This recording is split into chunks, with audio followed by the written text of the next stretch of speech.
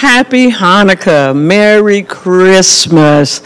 I hope that you're celebrating the feast, dedication of lights, or the feast that celebrates from the Jewish perspective around this time, that you're celebrating the birth of Jesus Christ. This is a family season. Commercialism seems to go to the forefront, but we're not on the forefront of commercialism. I'm not against buying Christmas gifts. The three wise men brought gifts to Jesus Christ, but we need to understand the real reason for the season. It is about the birth of Jesus Christ, our Savior. He is the reason for our season. Emmanuel, God's with us. So if we're looking at Matthew, the 2nd chapter, and starting at the 1st verse, now when Jesus was born in Bethlehem of Judea, in the days of Herod the king, behold, there came wise men from the east to Jerusalem, saying, where is he that is born King of the Jews? We have seen his star in the east and are come to worship him. When Herod the king had heard these things, he was troubled, and all Israel with him. And when he had gathered all the chief priests and the scribes of the people together, he demanded of them where Christ should be born. And they said unto him, in Bethlehem of Judea, for thus it is written by the prophets, and thou, Bethlehem, in the land of Judea, are not the least among the princes of Judah. For out of thee shall come a governor that shall rule my people Israel. Then Herod, when he had privily called the wise men, inquired of them diligently what time the star appeared. And he sent them to Bethlehem and said, go and search diligently for the young child. And when you have found him, bring me word again, that I may come and worship him also. When they had heard the king, they departed, and lo, the star which they saw in the east went before them, till it came and stood over where the young child was. And when they saw the star, they rejoiced with exceeding great joy. And when they were come unto the house, they saw the young child with Mary, his mother, and fell down and worshipped him. And when they had opened their treasures, they presented him gifts. They gave gifts to our gift. They gave gifts to Jesus, who is our gift. And when you look at the apostles, prophets, evangelists, pastors, teachers, he ascended and he gave gifts unto men. So the ultimate gift is Jesus Christ. This season is about Jesus Christ and the birth of Jesus Christ and the Virgin Mary. So if we're celebrating, and we should celebrate, let's remember the reason. On Christmas Day, instead of getting depressed and worrying about Happy New Year and having the parties, let's celebrate the fact that he allowed us to live and see a new year. Let's celebrate the fact that it is Christ's birthday, and remember to include him in our giving. Why don't you join us in singing? I wanted to make this a real Christmassy broadcast, so of course I had to have one of my little angels who's pregnant with an angel. So little Destiny can always remember her mom Destiny singing Hark the Herald, and she'll remember this story that we read, God forbid we read from the Bible, Matthew the 2nd chapter, about the Virgin Mary. Well, Destiny's not actually the virgin, but she was a virgin when she said, I do. So that counts, but she's carrying little Destiny. And Joseph, Jonah, both of them with a J. Jonah is not here tonight to celebrate this, but as we sing Hark the Herald, I believe that when we're caroling during this season, we need to sing things that has a biblical foundation, a biblical base, and that song reminded me of this story. Hark the herald angels sing. Hark the herald angels sing, glory to the newborn King. Peace on earth and mercy mild, God and sinners sinners reconciled.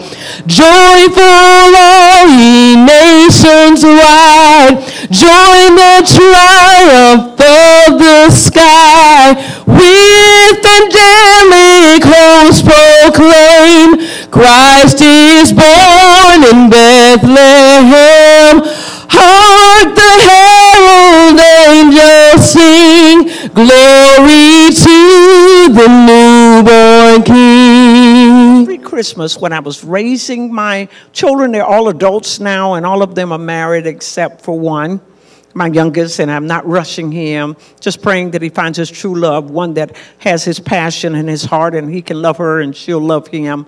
But every Christmas, from the time I gave birth to them, I always opened our Christmas morning with prayer. We always sang Christmas. I always explained to them. I didn't rob them of the nursery rhymes, the fairy tales, stories, the little storybook of Santa Claus and the North Pole and the kind of things that kids, stories that they read in school and so forth. I made them aware that that is a story, just as if we were reading about Dr. Seuss or any of the nursery rhymes and so forth. I made them aware that that is a story, that there's not a Santa coming from the North Pole. I told them that Jesus is the reason for this season, but I watched the different little things. I took them to the mall and let them sit on Santa's lap if they wanted to, but they understood the true reason for the season. They understood the biblical basis of the holiday rather than shopping, and they were never allowed to be upset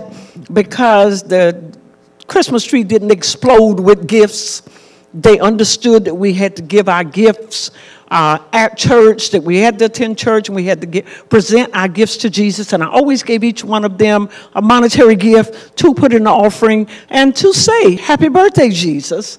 And I would remind them, if it was your birthday, would you like for people to give everybody else a gift and never say happy birthday to you, so that they could understand that? And that is how our Christmas has been. And I plan to do the same thing with my grandchildren. As I bless them, give them gifts, I'm also going to tell them the real reason for the season. And because I'm a praiser and a worshiper, I don't like to just sing songs just to sing them. I don't sing "Here Come Peter Cottontail hopping down the bunny trail," because it just does not have any meaning for me. I grew up in the country with rabbits. So I saw Peter. I had Peter as a pet, except my pet's name was Pinky. She had little pink eyes, and I had a little bunny. So I understand that bunnies don't lay eggs, those kind of things. So I always understood the true nature of things with the North Pole and Santa down the line. So in explaining that, I would like to know, what does Christmas mean to you? From some of the people that are sitting in the School of the Prophets, how do you celebrate Christmas? What are you thinking about as we're doing this? And we're talking about Jesus being the reason for the season. Have you had a reframe? How are your gifts? How has your gifts helped you to embrace the Feast of Dedication of Lights, or the Feast of Lights, and you're dedicated, Feast of Dedication? How has your knowledge and your understanding improved your Christmas? Well, for me, Christmas is a time of family, and I look forward to spending time with my cousins, my uncles, my mom and dad, and just a time for us to sit down and tell funny stories and just full of laughter. I remember one time, in particular for Christmas, I was a little kid, excited to, go unwrap my presents, and I saw this guy in a Santa Claus outfit, and so I'm like, oh, Santa's real. And then when he turned around, it was my dad. So I knew then that Santa was not real. And but Christmas is always just a time of I love spending time with my family and just being around them. It's just because my family is one of a kind, and so I'm just so thankful for them during the Christmas season.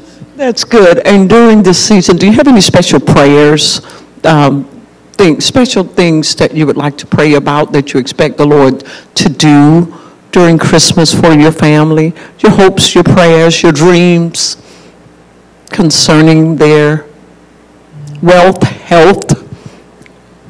Well, I would love to see them come to the Lord. you know, my family, for them to open their hearts and to receive Jesus Christ, because that's the best gift that they can receive.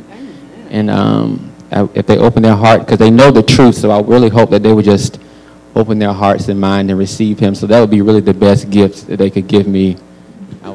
I have to piggyback off of Timothy because it's always been about family. Even as a child, my parents we would get gifts, but my mom would cook for her entire family, and she had 15 brothers and sisters. Wow.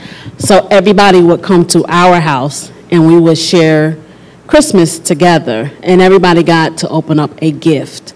So it's always been about family. This year, for my family, we're going to do something different. Now that my kids are grown, and I only have my baby son with me.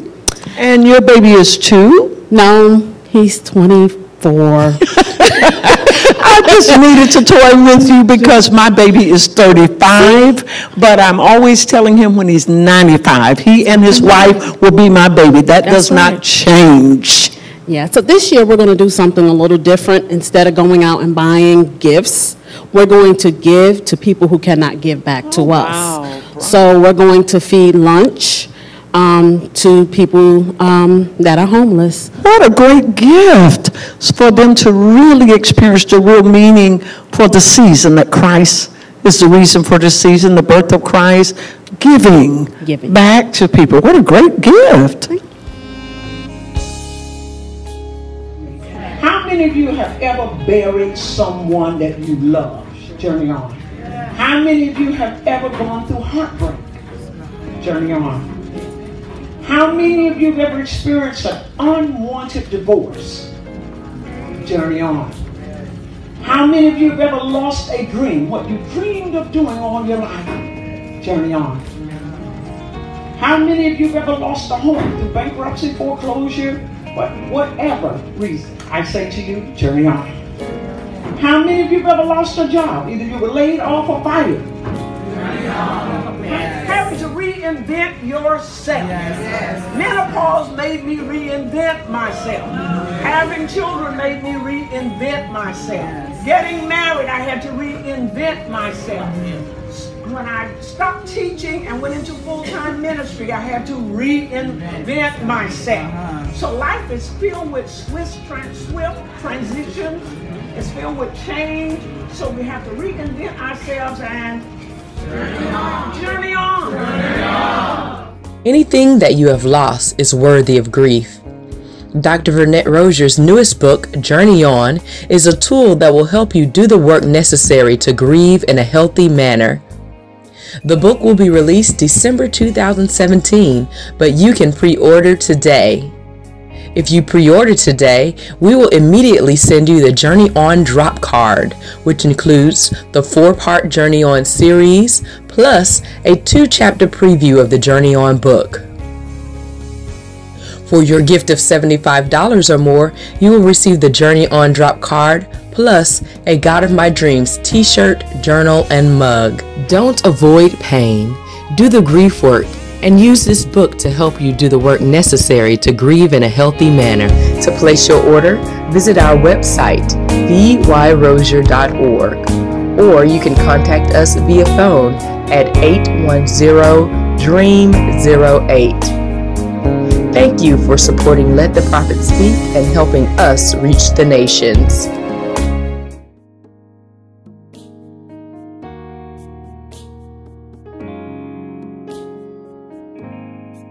4 or 5 years prior to this, I'd started on this book about journey and death and all the journey, the long, complicated, difficult, change and development that I had to go through to overcome the death of all of the different individuals in my life. And of course, it set me up to release this book in this month, 2017, Journey On. It deals with the proper way, gives you the proper way to deal with that. All kinds of losses, loss of a job, loss of an opportunity to have children, loss of a marriage, loss of dreams, loss of opportunities.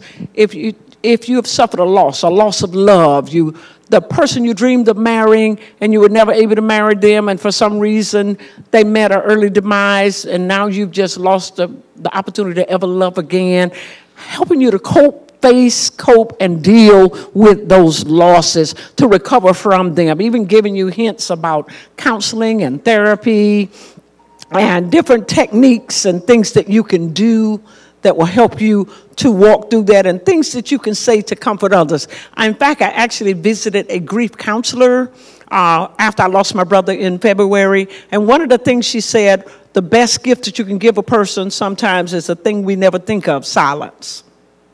Just sit with them. You don't have to say anything, because quite often, what can you say that will change it or fix it? So sometimes all they need is for you to be there with them.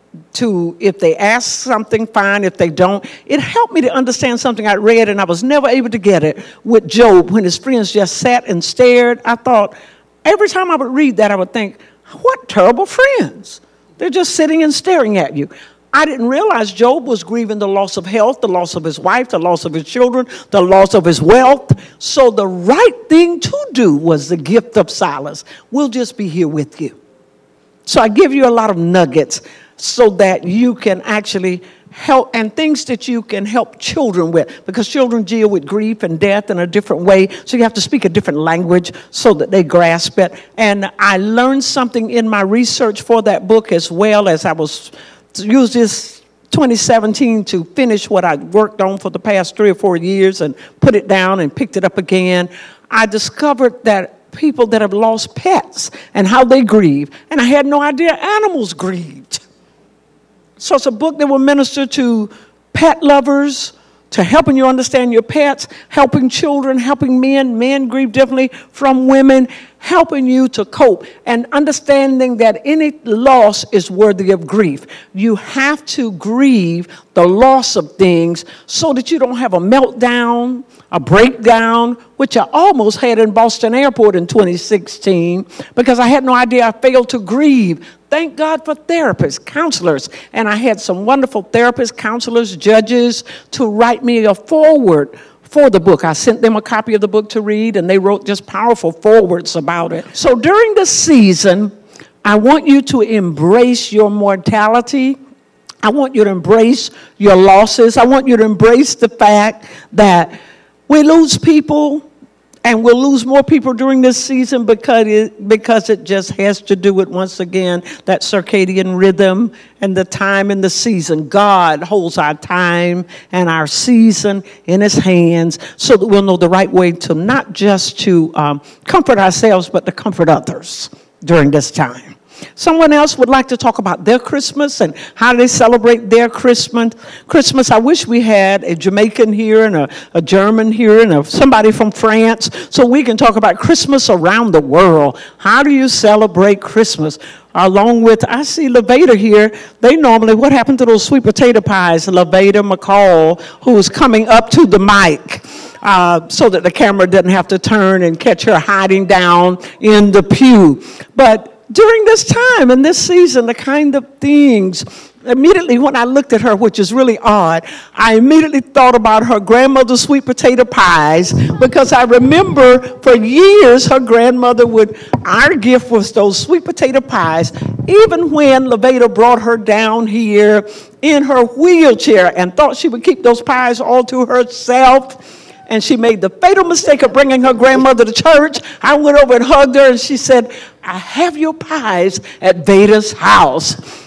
So during that season, and I celebrate her, not so much the pies, but the love that went in the pies, that she cared enough to remember us, and in a tangible way. And because her grandmother's a preacher of the gospel, pastored for many years, I think about her during the Christmas season, just like do you have that recipe? Christmas. But well, both the pies and the Christmas. Do you have that recipe? And can you bake as well as your grandma? And remember, thou shalt not lie. Jesus is watching. I wouldn't dare say I can bake as good as she does. But however, you have her recipe. I was anointed because my mother was the best one. Okay, so we have some witnesses in the room. We have some people raising their hands and attesting to the fact. Okay. It's pretty good. It's pretty good. But as far as Christmas and things like that, first I want to say thank you, Jesus. I'm better now. Christmas was a very, very hard time for me. My mother loved Christmas. We always started with singing happy birthday to Jesus. We had a birthday cake. We would watch It's a Wonderful Life. Well, may I suggest something to you? Yes, One of the ma'am. things that I discovered in my research for Journey On, they said the way to walk through the grief and feel the pain of it and do the grief work so that you can be whole is to, though during those days, do some of the very things that those people did in honor of them, Yes, and ma'am. be around people and just talk about the good times and the laughter. And I'm living proof that that Yes, ma'am. worked. Before this year was out, I buried my brother in February, but I think in August or September, my sisters and I went to a lake cottage, and my brother loved fishing. So I picked that lake cottage on my way to Atlanta. I said, we need to all get together. He's not here, and we all go to this cottage. And I text him, and every one of them text me right back and say, let's do it. And we went fishing every day and talked about man. His name was Emmanuel, God with us. We went fishing every day and talked about him. We came in and cooked the fish and talked about him. Every time it was time to bait my pole, I would remind him, man always brought me a pole. Jackie said, I got it. Somebody's got to stand in for him. They picked up the pole. My sister Gloria. So it made it a wonderful memorial, a wonderful time of celebrating his life. And oddly enough, I thought we would cry through the weekend. None of us cried. We all laughed, talking about his favorite jokes and what he would say had he been here. So that's a therapeutic tool that you can use. Watch the movie and say, Mom always did this, and laugh about it. And what would she say? And Yes, that's it took me healing. many years. Okay, however, well, good. But it is. But it's never too late. It's therapeutic. Because it's a part of the grief Right. work. It's not too late. No, it's not. Like I said, I'm better now by the grace of God. But my mother was also sick during Christmas. So what you said about people dying and in the hospital, she got sick and went in the hospital right after Thanksgiving, and she died January 3rd. So it was like, oh, Jesus, don't let her down Christmas. Then it's like, oh, don't down New Year's. Oh, Jesus, you know. So I do understand. And Christmas was her, I guess, favorite holiday because she always celebrated, you know, Jesus' birth. But I'm better now. We do that stuff now in honor of my mother. Well, good. So That's your it's much refrain. better. It is Yes, now ma'am. your favorite holiday. Yes, ma'am. And when the kids ask you why, because it was my mom's. Yes, ma'am. Well, I grew up in Michigan, and of course we typically had lots and lots and lots and lots of snow. And I can remember, of course I Did wasn't. you have snowball fights, and did you build snowmen? Oh, yes, ma'am. Did Oh, you yes, sing ma'am. Frosty the Snowman? Oh, we did everything. And we go ice skating. We would even build fires that the ice on the lake was so thick we could had bonfires while we ice skated. You know, it was pretty cool. And the big thing was we would get sleds because we lived in the country, and we would slide down down the big hills. We had big hills. Now you're making me envious. I would love to go and do all of that. Many times we got snowed in for days and couldn't get out. You know, of course, we always had plenty of food because that was just the way of life in Michigan. And of course, I wasn't raised in a Christian home, but my piano teacher did take me to church, and so that's how I learned about Jesus as a young child. And I really am amazed at what you said, because I'm going to start doing what you said. Okay. You know, I'm going to see my granddaughter. We're going to talk about Jesus, and you know, because I wasn't raised to understand that, and so this was another neat reason why I'm here. Mm-hmm. You know, I'm going to do that when I go see my granddaughter. I'm going to talk to her about Jesus, and you know, the whole reason for Christmas. Wow, what happened for you? Well, I was in New York as a child growing up, and we had the snow. And we had the big family, and my mom's house was the gathering house, and she would always lay out a formal spread with the proper china and the proper silverware, and, you know, everyone would gather together at her house. We never had a tree. I didn't have a tree until I was in the military and I had a child. We just never had a tree. And it never bothered you not having a tree? It did, because some of my friends had a tree, but we still got gifts. We just didn't have a tree. Well, who needs a tree if you have gifts? Exactly. So it was kind of like that. My mom, she cooked from scratch. You know, she cooked all night. She was one of those wake up late, wake up in between, because she had to do a big spread. All the friends and family, anybody could come over to our house on Christmas and Thanksgiving and get a plate and go home with food. And then we would sit around, we called it talking trash, and, you know, bringing up old memories and, you know, just cracking jokes on everybody. So that was really cool. I left home at 17. So my first Christmas away from home was on Guam. Wow, what was that like? It was absolutely beautiful. You know, and I was single, so, you know, I kind of hung out with some of my friends, and it wasn't as festive because I miss my family. I'm the baby of 10. Well, what was the weather like? 80, 90. Okay. I was on the beach in a bikini, honestly. Okay. I was just doing I me. don't know what kind of prophet you are wearing a bikini. Oh, how dare I? So that was really good for me. And then subsequently, I moved to South Dakota, where it was cold again. It was colder. It's a different type of cold. Don't you have to plug your cars up in South Dakota? Yeah, if you wanted to start the next day, you really want to do that. All right. So it's a different type of cold, but then I began to start my own traditions with my family at the time. We opened it with me reading from Matthew, the 2nd chapter, about the birth of Jesus, because he is the reason for all of our seasons, and we do not want to take Christ out of Christmas. We want to celebrate Happy Hanukkah. We want to remember the Feast of Dedication, the Feast of Lights.